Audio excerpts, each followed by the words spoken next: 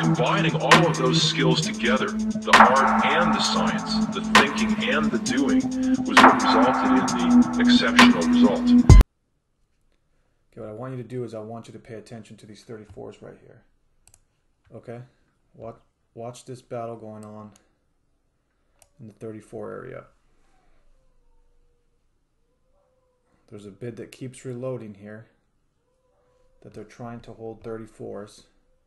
Okay, they're hitting into 34s, printing 33s. All right, pay attention to this. So what's going to happen is if we print back down here to 32s, this is going to flush. So just pay attention. They're trying to defend this here. You can tell there's a lot of chop in this area. They're trying to hold it. Go back 34s. No real lifting right here. Look at this area, look.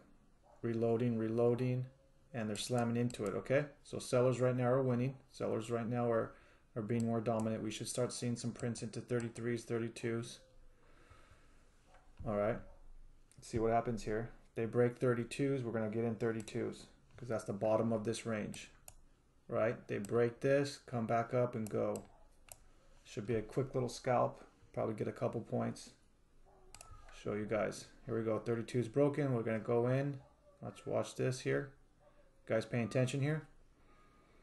See the stall here? Okay, we got the fill at 32. We don't want to see this back at 34s. Back at 34s, we're going to cut this trade. Holds 32s, then we're looking for 28. 28 was an area that we talked about last time on the way up.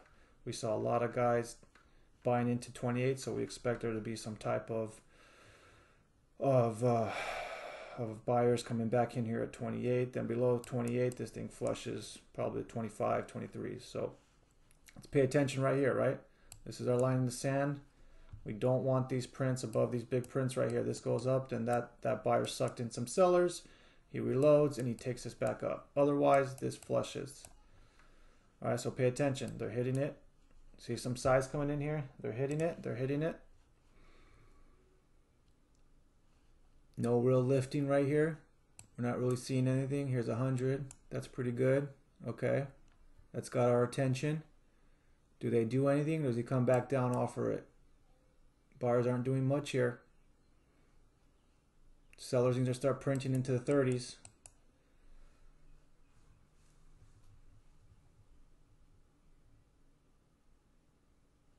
Watch this carefully, guys. This is tape right here. This right here pays. Here we go. Watch what happens on 30s. Pay attention to this tape, man. They're starting to do some size here. 24 is nothing, but there was 100. There's reloading. Here we go. Watch what happens when 30s break. Size coming in here. You know, size for what our market environment is right now. All right. There was 28s. Boom, we got filled 28s.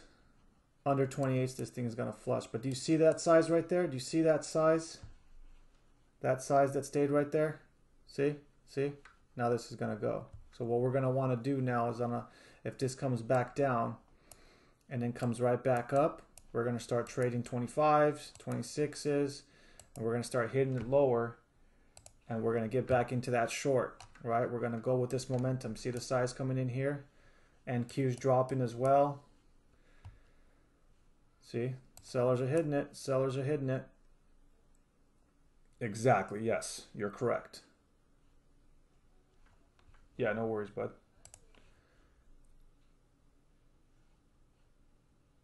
So you see that? So that was what? 32s to 28s. We got quick 4 points, quick $200 just on a little small one lot contract. So if we get into this structure right here, into these 18s to 12s, we're going to see a little turbulence, a lot of chop right here. And Q is dropping as well, so we have consistency between the ES and the NQ. So we're going to start seeing this. If this doesn't hold these 24s to 26s, we're going to see this flush, and we can take another little scalp, build a little trade. This could potentially even take out the low of the day. Pay attention to that range.